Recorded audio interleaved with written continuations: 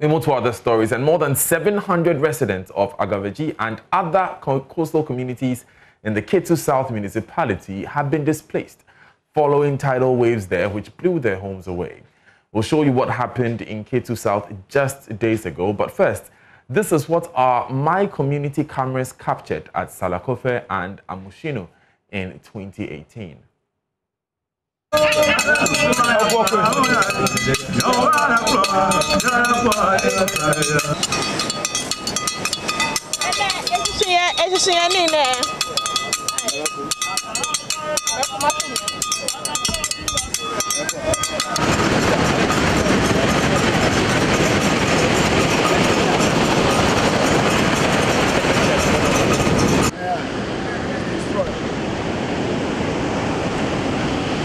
It's a room, man.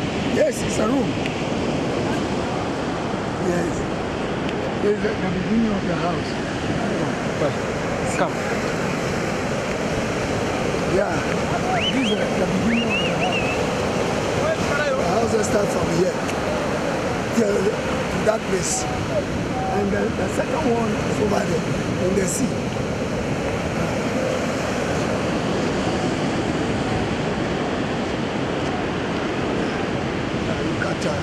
And that piece is house.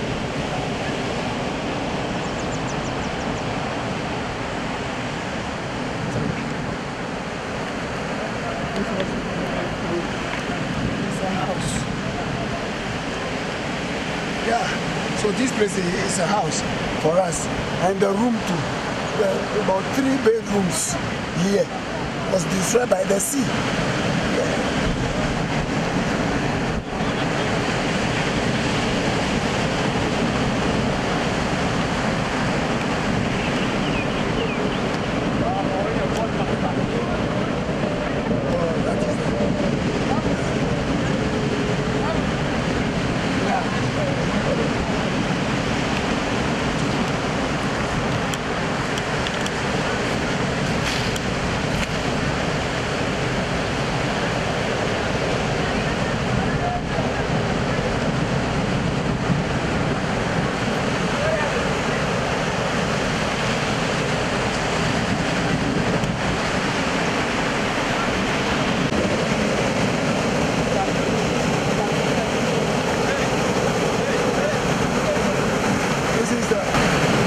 The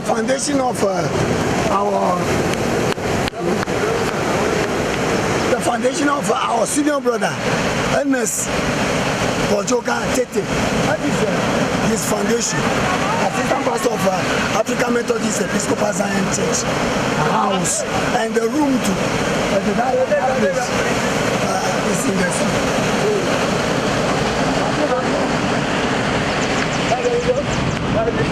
What's he doing?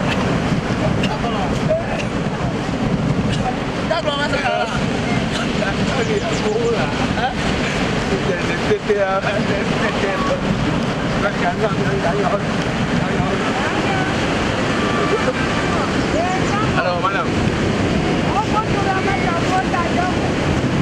Dia tak kena mabubana.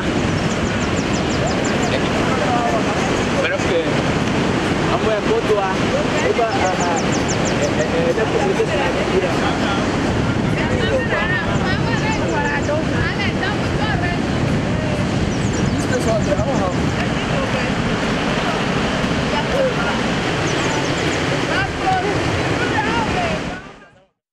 Now, the resident says the government has not shown commitment over the years to fix the situation permanently for them. They accuse the assembly of giving out land that could be used to resettle residents to some foreigners to mine salt. Our correspondent Ivy Setoji has been speaking with some of them.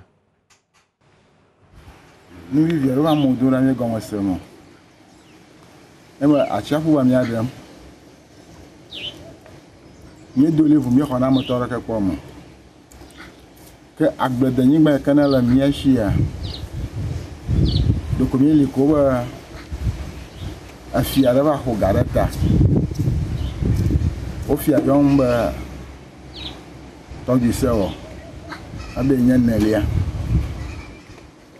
aba to di sewo gban to ka wono viamu afali ama no yin atɔlema no yo afi ya banye nelio da pa fi rugo mi masa gom The sea has really destroyed our lands and still destroying, but nothing seems to be done about it. The only land we have by the side of the lagoon which can be used to resettle us has been given to some foreigners for the salt project. We have appealed to the government several times, but no response.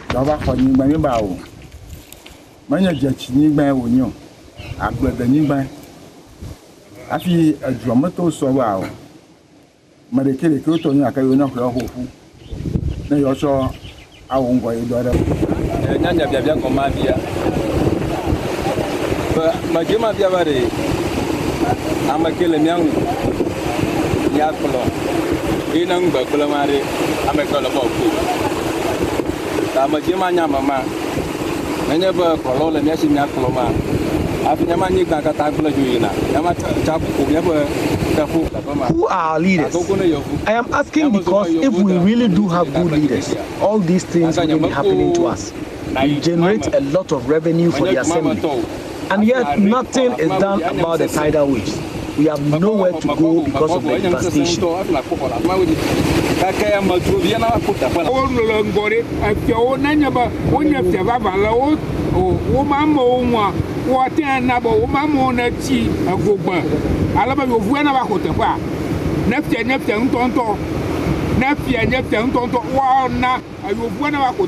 don't know why our leaders have taken the side of the foreigners who are taking our lands despite the destruction of our homes and properties by the sea. We are pleading with government and the international community to come to our aid.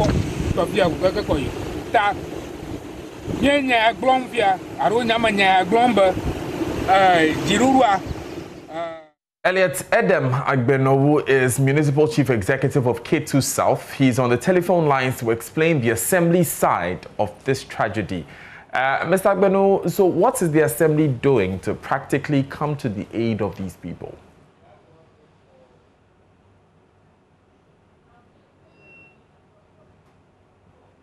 Hello, Mr. Agbenowu, can you hear me?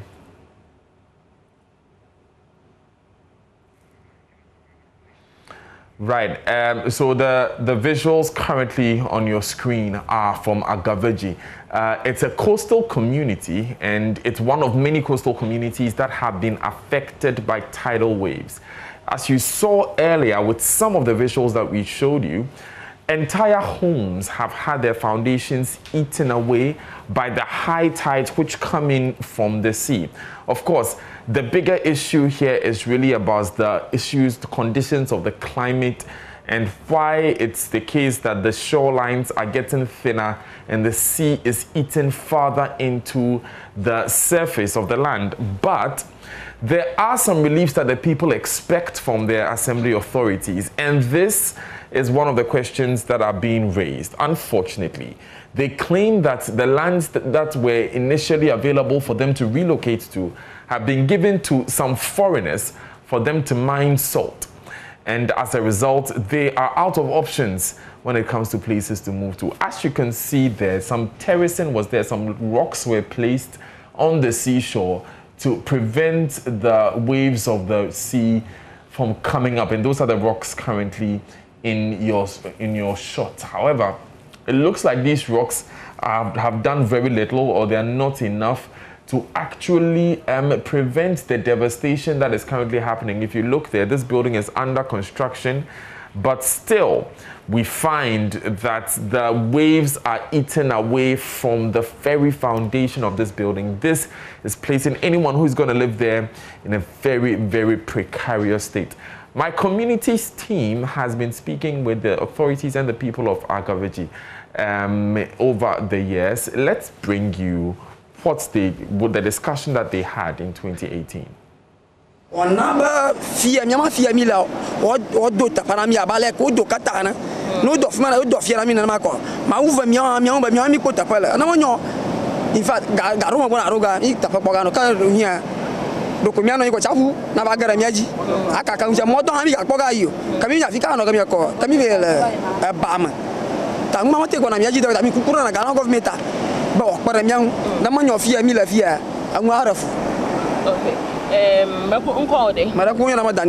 Okay, so Daniel Tete also is a resident here, and he's saying that, well, it will be good to be given the valley across the street, but just as how it's been done for the people of Keta with the Sea Defense Project, they should do the same thing for them as well, because the filling the valley where the Amelia suggested earlier, his point is that if that is done, government is going to spend money on that project, and so they might as well use that money to kind of get them the Sea Defense Project quickly. Let's now go back to the phone lines and speak to Elliot Edem Agbeno, Municipal Chief Executive of Ketu South. He's on the phone to explain the assembly side of this tragedy. Mr. Agbeno, where are you speaking to us from? Yes, I'm speaking from Salakope. First of all, let me say a very good morning to our cherished viewers and listeners. I'm speaking to you right away at Salakope. I've been trekking for over 5 kilometers now because the entire road has been blocked, and even threatened to burn my car. The police have to barricade my car, and they demanded that I walk for that kilometer to enable me receive their petition and also address it. So I think I've done about 4 kilometers now. So I'm at Salakope now, moving towards Agavedzi. And these persons who threaten to burn your car are residents who are demanding... They are demonstrators. They are the people who are demonstrating. The angry youth. It got a bit chaotic because they were trying even to pull the guns from the police. And they threatened to even beat up some police officers, just because the police think that they don't want to go hard on them. They were trying to calm the situation. And so because of that, some policemen are even in the car now, because they threaten that when they see them, they're going to beat them. And their anger is that for them, the youth, especially the youth, they do not understand why I'm a native and they are municipal chief executive, and yet the Sea Defense Project haven't done it. My explanation to them has been that as the chief executive for the assembly hasn't got a resource, that amount of resource to construct a sea defense wall. But again, they have to recall that it is due to my influence and this government that I have done the extension that was started by the Israel government. In 2017, we have been able to do that. The president has ordered the finance to release money for Amandi Holdings to come and continue and finish that project somewhere in 2019. And it was in that same year, 2019, that we have begun the extension project. We call it Blekusu Phase 2. That has gone far up to finance level for approval. However, it has some bottlenecks at the ministry. And so after election 2020 and now 2021, we have commenced a new process again. Apparently, the sea continues to destroy. That is the truth. Displace people and also to destroy property. That is the bad truth. And I know my people are suffering. Because of that, we have also commenced a new process which has seen the hydrological service being sent to this place from the Ministry of Works and Housing. They came and had a meeting with the community and also assessed the situation themselves. And so they went back, and now I've got a reply through my regional minister, who have also been working hard, and currently who is also in Accra on the same project issue from the Works and Housing, assuring me that my Sea Defense Project, that is a priority for them, and they are seeking approval from finance so they can engage the contractor to come to site. Yes. Right. So I just want to ask, Mr. Agbeno, as much as we don't condone violence and we don't condone persons breaking the law, 700 people have been displaced. They are currently demonstrating. In spite of the efforts that have been put in by your government, your regional minister, and the Works and Housing Ministry, they don't have a place to sleep. Is their anger not justified?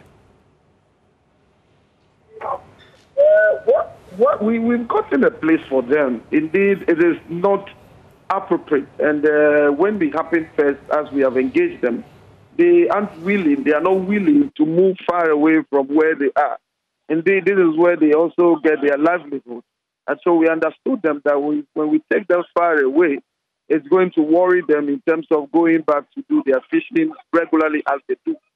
And so there is a portion at the outskirts of the town where we normally call Kota, Salakope and Agavedzi Kota, which is under contention between the two communities, Agavedzi and Salakope. So what we did was MUSEC to come in, that's the Security Council, and lay hands on that portion.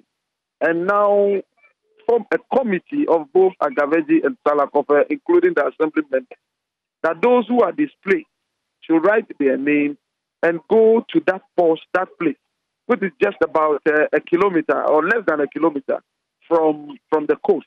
It's just at the outskirts of the town, yes. And so that is where they are going. And we've also instructed that we should do just a temporary structure where we wait for NADMO to bring some tents for those who couldn't do the temporary structure. And also the road linking to the place, we've also appealed to a salt company, 7 Seas, to do the construction for them. And the assembly have also currently extending water to where they are currently, some people are currently relocating to. And so it is not true that they haven't got any place. We have allocated that place for them in the meantime as we continue to wait on the ministry to expedite action on the sea defense project. Now, on this issue of the ministry expediting action on the sea defense project, we had a conversation with you in 2018, and we had similar assurances that work is ongoing, it's in the pipeline, action must be expedited. 3 years down the line, we are where we are currently. What's the guarantee that this time will be any different? Yes, the 2018 was supposed to be a continuation from phase 1 to phase 2. But again, when I was pushing, there was the need for the Parliamentary Select Committee, which also supervised and oversee the works of the Ministry of Works and Housing, to come and also assess the first work that was done. And so they came, and they spent, I think, 3 days here. We toured the entire place, and they've seen the new place that I'm advocating for the extension. And indeed, they've also agreed with me that there was a need for that extension. And so they went and also gave their report to the ministry. I was only wishing, I was only waiting patiently for the ministry to commence the process, only to see again ravaging and also taking more houses back into the sea and also displacing the people. So I believe that where we have gotten to now calls for an urgent attention, and the ministry, it's in that light that the ministry has sent emissaries to come and look at the place and also do their recommendations. And I believe that the Member of Parliament is also talking to his colleague ministers, and I would only hope that with all the efforts that we are putting in now, it will definitely receive the necessary attention. Government is not totally oblivious of this. As I said, the process has commenced earlier, had some bottleneck, and this time around we can assure our people that we will try and do our very best so that extension will be done to protect the coastal line. I'm sorry, Mr. Agbeno, but it sounds very similar to what you told us in 2018. We will do it, we'll make sure it's done, it's very important to us. The Parliamentary Select Committee came, and then the work was not done. This time is the Ministry of Works and Housing that has sent the Hydrological Service to come and look at this. What's the real guarantee that 3 years down the line, we will not have a similar conversation? Are you able to give any timelines to your assurances, Mr. Agbeno? I can only assure, but to give a timeline, I wouldn't be able. But I can assure that because of the calls I've started receiving from my big men, ministers in Accra, and some head of agencies, I can only assure my people with a certainty that in the shortest time possible, the contractor will be returning to site for phase 2. Because I'm saying this because my regional minister have assured me that there were other people who also came to him with assurance that they can finance even the project. So what they are waiting for now is for a letter of intent or approval that the Ministry of Works and Housing is taking. I wouldn't take too long for the team that is ready now with the finance to actually do the project and go into that agreement with government, so government can pay them later. So I believe that with a new path that we are charting, it wouldn't be too long. We'll have a very positive response. Is it in the ministry's budget by way of, by way of assurance? Is it in the ministry's budget? Ministry of Works and Housing, yes, it is in their budget. For which year? Yes. For which year? For which year, Mr. Agbenu? Is it 2018, 2019, or 2020? Oh, currently it is in the budget. How much? Oh, you mean the amount? I wouldn't be able to mention the exact amount. And what's the source of funding? Not in the budget. The Minister for Works and Housing, the Honourable Minister, wouldn't have written to finance taking an approval for this year. Once the thing is not in the project, in the budget, unless you do a review, which is just this June, that we are doing a review. So whether it's in the budget or not, which I'm sure that it's in the budget for this year, because my information is that they have sent a lot of projects to finance, taking approval for many of them. However, finance has scaled them to a number, and that number, my area is part of that number. That is why I can be sure and talk to you that it will be done. Mr. Agbenu, you are well aware, as I'm sure that you are briefed by the experts, that because of the construction of phase 1 of the sea defense, which was done close to 4 years ago, more of the water has been directed to the area earmarked for phase 2, which is why we are seeing disasters of this level in Agavedzi and the surrounding communities. If this is not done expeditiously, these people are going to face bigger challenges than what they're currently facing. You're aware of this? Do you agree? Can you come again with the question? Can you come again with the yes, question? My question is, are you aware that because of the completion of phase 1 of this project, the water that should have gone over the shore at phase 1 is now being directed here, and so these people's lives are in more danger? Yes. Thank you very much, Mr. Agbenu. Myself, I'm a fisherman, and you cannot actually block a pathway for water. Once you block a pathway for water, water finds its own way. And so definitely what the assertion we are putting across is the truth that I've always been saying, that is because of where the sea defense project is ended.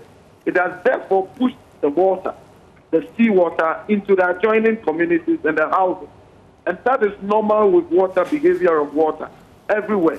Even when people block that, that is where water will have to find its way to destroy houses and other things. And so what we are saying and proposing is that what we did first was 4.2 kilometers up to part of Agavedzi. What is left now from Agavedzi to Aflau border is about 10 kilometers or 10.2 kilometers. And so that is what we are advocating for. However, we can do phase 2, phase 3, just as it was done at Atoko in the Keita Anglo Enclave. That was phase 1 project, phase 2, and the phase 3.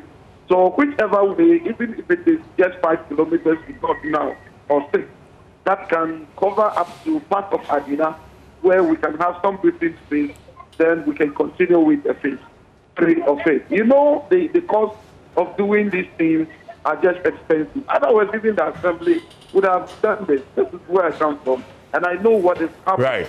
The assembly do not have the resources. Otherwise, we would have done that. So all that we are telling our people is that this is the natural phenomenon. This is the natural disaster. The government is not doing anything. They have a cause to complain. But thank you. They know that solve the problem for them. So they just give us some time and we'll fix it for them. Thank you, Elliot Edem Agbeno. He's the Municipal Chief Executive for K2 South. This is News Desk. Stay with us.